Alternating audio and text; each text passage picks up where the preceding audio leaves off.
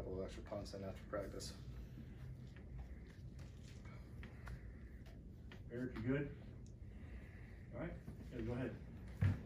John, just a few weeks into preseason camp, how do you think this thing has gone thus far? I think it's going really well. This is probably been my best camp overall. I think our special teams is looking really good with Coach Dowse.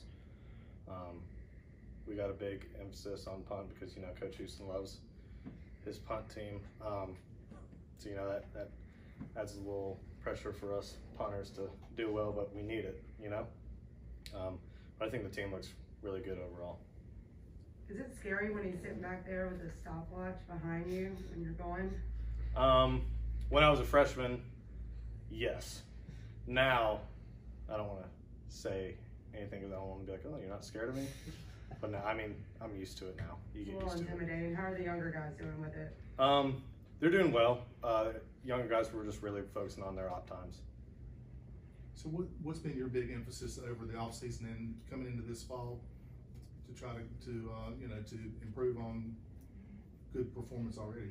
My biggest thing is I wanted to work on my hang time this off season, and I was just outside with my kicking coach Dan Orner. We brought him in here, and I've worked with him since I was a freshman in high school. And I really trust him with all my punting and kicking abilities. So we had him in here today, and that's why I was a little late to getting you guys. But my biggest thing this offseason with him was working on my hang time, and I think I've improved my hang time a lot. Do you still work with as a holder, you know, with the field goal kickers, and it's a little different with Verity not here. There's kind of three of them battling a little bit. I mean, what's your perspective on how that competition is going? You're right, it is different with Jake not being here. That was my best friend. Yeah. We've been together for 3 years and stuff, but I'm happy for him doing well in the NFL. The young guys, it's definitely different because each kicker likes their holds a little bit different. Some guys like them straight up and down. Some guys like it a little bit lean to the right.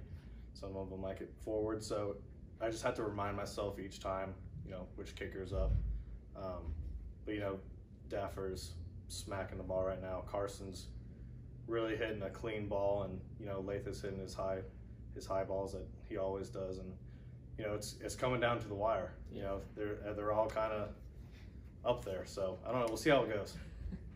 I guess this, you know, I know you don't get to make the decision on who kicks, but it's a good problem to have 3 good kickers, right? Oh yeah, yeah, we love it, especially Coach Dowse.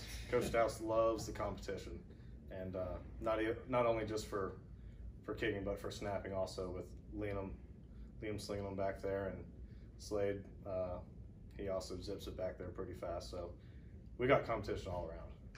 You're obviously back with the COVID year, and in a normal situation you wouldn't be back. So what does this extra year mean to you? I think last year definitely put it in perspective for a lot of the stuff that I've taken for granted. You know, with that COVID year last year, it kind of made me think, wow, this is almost over. So I'm taking every day, and Coach Dowse and Coach Houston always talk about it, you know, every day is a new day, and sometimes I think we take it for granted, and sometimes it's good. You know, after a long day at the facility, I go back home and just reflect on how the day was. And, you know, everybody says that you miss, you know, the conversations in the locker room and all that. So I'm really just trying to, you know, think about those times. Anything else? All right, John. Appreciate it. Thank y'all. Thanks for coming back. Yep. Absolutely. Thanks, guys. All right. Still on Saturday. Yeah, he's good. He's such a good